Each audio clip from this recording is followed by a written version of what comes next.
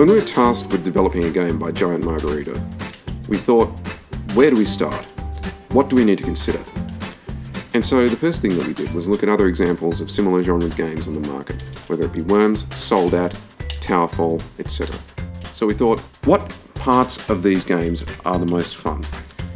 And so what we set about doing was taking the most enjoyable aspects of these games while adding more features, more customization, more colourful experiences, more fun. And that's how, ultimately, we ended up with DownTime.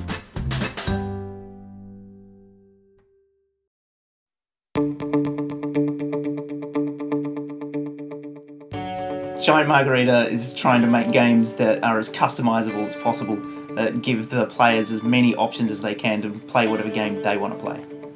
So we tasked some third-year students with trying to develop a game with this sort of vision to match Giant Margarita's vision.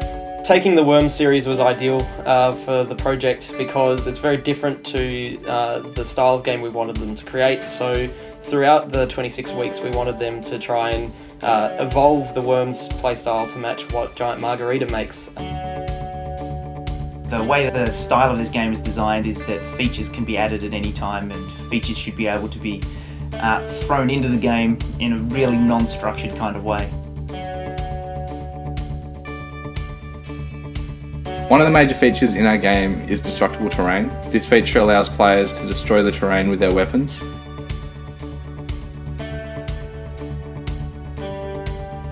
This was a significant technical challenge that we had to overcome, as it had to be able to run on Ouya, which is a very low-end console.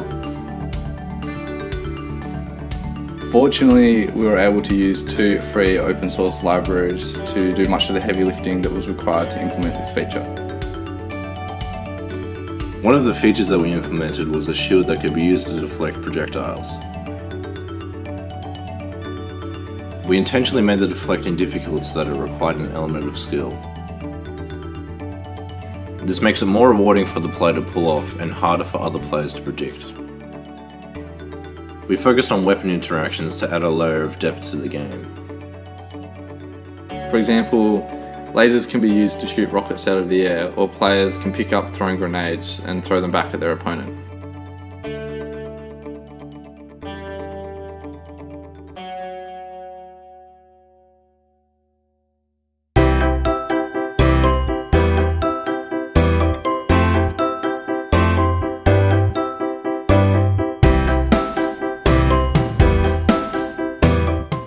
DownTime is a very fast-paced and action-packed game, and the artistic style is supposed to reflect this. With the characters, a challenge was making them all visually identifiable at the distance that they are usually viewed on screen. To do this, we looked at making them both visually unique from a silhouette perspective, which is something that has been done before. The second thing that we did was make each character have a unique colour palette, as this helped to further distinguish them in what was fast-paced action from a distance.